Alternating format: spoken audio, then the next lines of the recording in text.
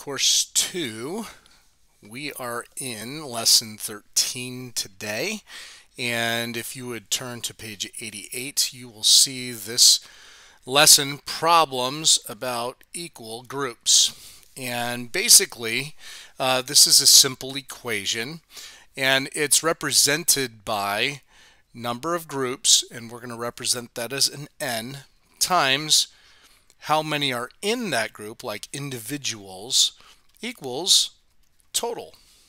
Okay, not too difficult as far as the understanding. Okay, number of groups times numbers in the group equals the total. All right, so example 1 on page 88 says, Juanita packed 25 marbles in each box. So I'm going to draw a box here, and I'm just going to put the number 25 and indicate that what she did. So she had 32 boxes, okay? And I'm not going to draw all 32 boxes, so I'm just going to put boxes, okay? So how many marbles did she pack? Well, we know that 25 went into every box, and we know that she had 32 boxes. So literally, that's going to give us the total. So 25 times 32, and whatever this answer is, whoop, gives us the total. All right, so that's not too difficult to figure out. Okay, so simple idea here as far as that's concerned. Let's go to example 2, dealing with movie tickets. All right, example 2 says movie tickets were $8 each.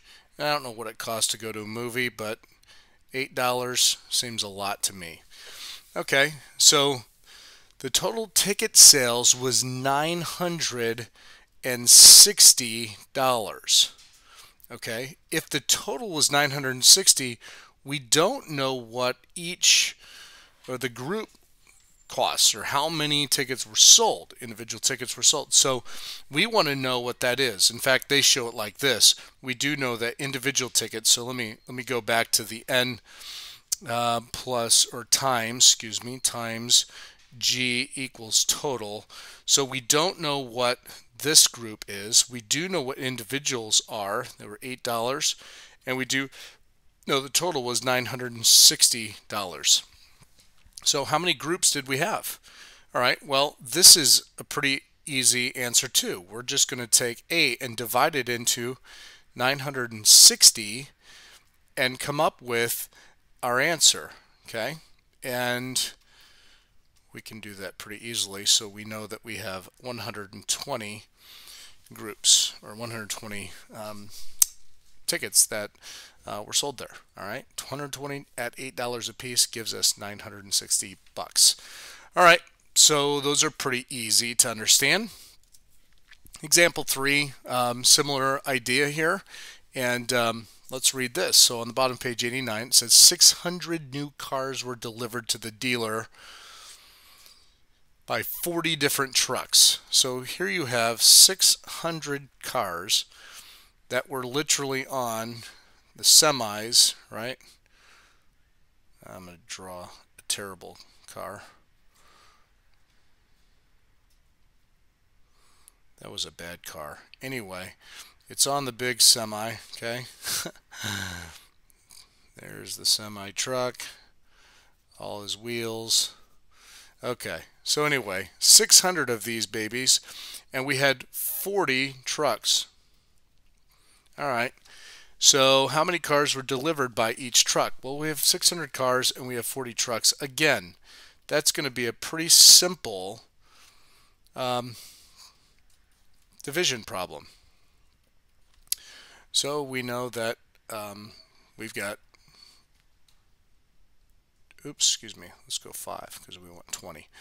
I'm going to suggest 15, right? 4 times 20 is, 5 times 4 is 20. So we have 15 trucks, or 15 vehicles on each truck. And you've seen those trucks before. 15 is probably maxed out, but legitimately, that's what happens. So car dealerships, 600 car order, that's a lot of trucks. Okay, that's the kind of lesson that you're going to learn today as far as number in groups, times individuals equals the total. Okay, and I think you understand this equation pretty well.